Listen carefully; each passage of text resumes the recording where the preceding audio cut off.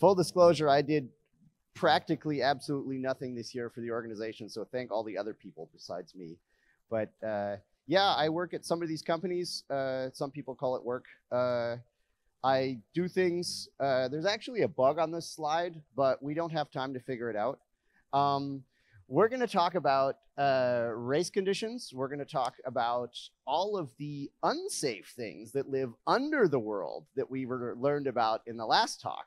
This is like the nitty gritty, close to the hardware, unicorns and rainbows where you don't expect them, and compiler crashes and blah, blah talk, right? And so I was originally going to talk about threading, and then I realized everybody's probably seen talks about threading, and all the other talks about threading are better than mine. So we're not going to talk about threading. You theoretically can have, parallel threads. They can execute at different times. They can execute interleaved. They can execute interleaved differently. Don't do that. Use the synchronization primitives, at least at work. At home, do whatever you want. This talk is about race conditions, but not about that, right? If we look at the world that we're living in, right? We have a compiler, and it makes my program. And my program, at least if it's a command line program, probably just talks to libc. Libc is basically the adopter pattern for the world outside of the C++ object model, the C++ memory model, and whatnot, right? So whenever the compiler has to do something dangerous, it probably just calls libc or a syscall. And so we want to look at the world sort of beyond that hygienic world up there where it says my program. Maybe my program is the operating system, right? Maybe my program is libc. Well, how do I do it then, right? And I've done talks in the past about volatile, just to kind of give you guys a little more of a feeling for how I'm abstracting the world here. Volatile lives exclusively in the compiler, right? With race conditions and memory order stuff and whatnot, we have certain worlds where different things can live, right? We have compiler reordering, where it says, well, you're touching this memory and that memory, and if I change the order, I can just use one local variable. And since those are not the same thing, then I can do that, right? And volatile says, no, you can't. That's all volatile says, and it's relatively weakly defined, right? So that lives just in the compiler world. It doesn't say anything about bus matrices being faster or slower than each other on the hardware. The compiler doesn't know anything about that, and it shouldn't, right? It has its object model, it has its memory model, and that's the contract that you program against, right? And so interrupt service routines don't work so well in that world, right? Because with interrupt service routines, they have to be really fast, and not as amortized runtime fast, but as when the interrupt happens, you have to get the processor very soon, right? Because it could be a very, very time critical thing that's happening there, right? Everybody thinks airbag, but airbag, you've got like milliseconds. It could be even faster than that you need, right? So the unique thing about interrupt service routines, as opposed to threads, is each thread has its own stack. But as an interrupt service routine, you run on someone else's stack, right? You share. And we all have this vision of what sharing looks like, right? And what kids look like, for that matter. My kids don't look like this when sharing ice cream. So what does it mean, sharing stack, right? Like, maybe we have a threading model on our system. Maybe we're running an embedded RTOS, or maybe we're actually programming a kernel or whatever. If the blue thread's up, then the interrupt service routine is going to run on the blue thread stack. It's just going to go on top of it, right? And then depending on which thread's running, at that exact moment that the interrupt comes, it's going to run on that thread stack. And so it has to run to completion. Because if it doesn't, and it defers back to the thread that it stole the stack from, then what if that thread calls a function? It'll just overwrite my stack, right? Because the stack may need to grow. So I have to run until I'm done, and then I can go back, right? And we have this same concept with the kernel developer people, and they call them signals, right? So this is more of a kid sharing, realistic thing. And there's actually semantic value to this picture because the newer one wins.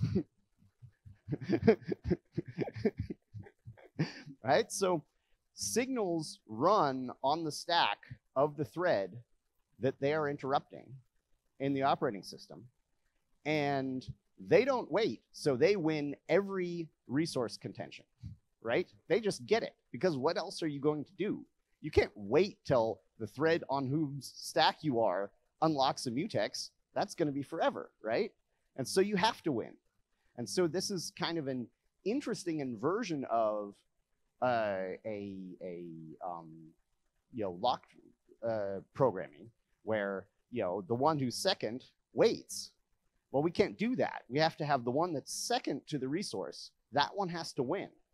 And so we automatically need commit and rollback semantics, right? Because if you started, how do you know if you're going to be interrupted, right? And I never understood why syscalls could spuriously fail in the past. This is why syscalls can spuriously fail, right? Like you call a system function and it'll just return to you, yeah, I couldn't do it. Some operating system code for, yeah, I don't know why I couldn't. And you just do it again and then it works. I'm like, couldn't it have just done that the first time? No, this is why, because there was a signal which interrupted the kernel while that syscall was running. And it has to win because how else are you going to do it, right? So we're going to look a little bit at how we can program in this model. And this is getting back into the I do all my own stunts thing. So use with caution. ARM Cortex cores have load exclusive and store exclusive instructions. This is also called linked load semantics. I don't know why. I mean, engineers are bad at naming things, but who here has used or heard of this? Okay, a third of the room, good crowd. The semantics are with the load exclusive, okay, you have a address of a register and then you get the contents of that register, but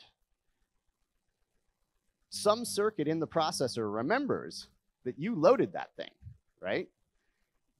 And so when you want to go and store it, then your store could fail. And that's why you have that's why you have a return of a store. I mean, usually you don't return anything from a store, but in this case, your store returns true or false if you succeeded in storing. And you succeed in storing if you were the last one to read, right? And so we can use this to make block-free queues that work in this model actually incredibly efficiently, right? So any multi-producer queue that's atomic is going to have to be some kind of linked list. I'm not sure there's any other implementation possibility there. If it's a single producer, single consumer, you can make a ring buffer and 2 pointers chase each other, right? But if you have multiple consumers, which in my world is you have multiple interrupt priorities, right? One interrupt priority could interrupt the other interrupt, and they both want to push to the queue, right? And you can actually implement that relatively cheaply if you have a pointer to the first node. That's the orange one, right? And here we have some nodes just in the queue already. It's a singly linked list. And we have some interrupt that wants to push a node onto the queue. And then we have another interrupt that also wants to push a node onto the queue, right? And each one of them can load the orange one to see where the next node is, right? Or the first node, as it were. And then can point to that thing. Maybe the other one loads it and points to that thing. But when they want to update the base, I mean, this looks like it's a problem, but it's not a problem yet because no one else can see it. Both of these nodes are, local variables, right? And so no one else can find the log jam here, right? And so when I want to store, one of them will win. They can't both win, right?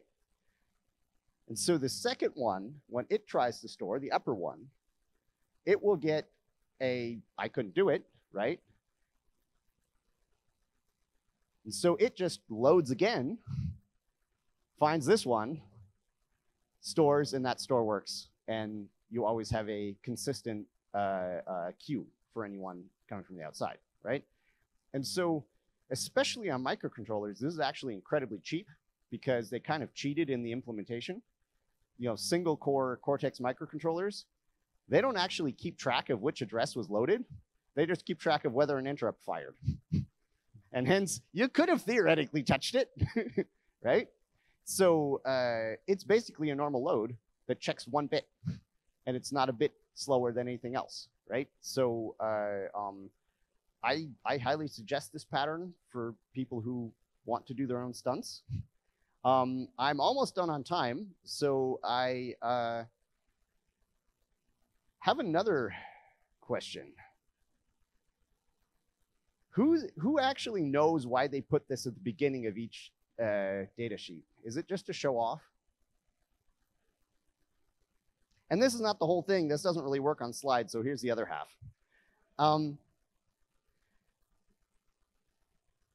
The question I have for you guys, if I have a timer that generates an interrupt when it runs out, and I want to do something and I don't want the interrupt to happen, and I turn off this timer by clearing the counter enable bit, so it doesn't count anymore.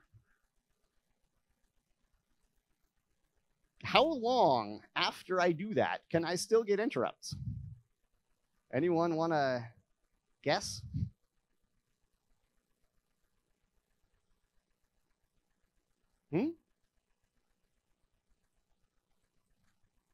Which one?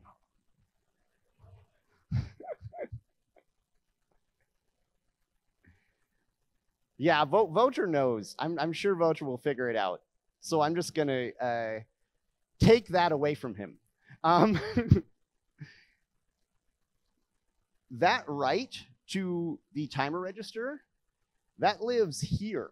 And I put it right there so I can reach it. And to get there, it has to go all the way through the bus matrix. And if you look up there, you see the AHB bus matrix, that big bar up and down. And that one goes down. And if we look at the other sheet, it goes down to this other bus matrix, the APB. And it's actually APB1, and apparently vendors don't have spaceboards on their keyboards. It's APB1 that can be up to 42 megahertz clock, right? So it could actually take a long time for that turn off bus cycle to actually get to the peripheral. You may not be running this APB1 bus at 42 megahertz because maybe you want to save power. You could have clocked it way down. So theoretically, it could be like 100 instruction cycles later that you still get an interrupt, right? And so that's actually why there's a bug on the very first slide, or the slide with the artist rendition of a chip, because they had an arrow between the core and the nested vector interrupt controller. Here they have it right. The NVIC is part of the core, right? It's way up there, just one line away. There's no bus between there, right? And that has to be the case because updates to the interrupt controller are instantaneous, and updates to everything else could take a long time, right? And for those of you who like to build operating systems that have a pry lock and use base pry is not always in the core.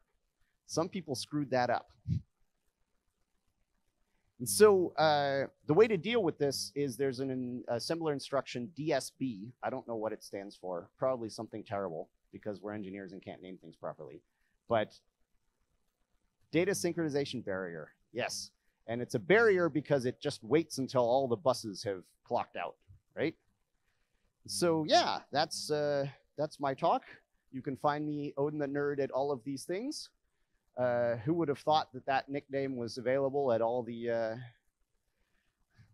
different services? I don't know if I have time for questions. I think no. We will, yeah, have time for the questions in the evening. So at the after show party. Thank you very much. Thanks Odin. everybody.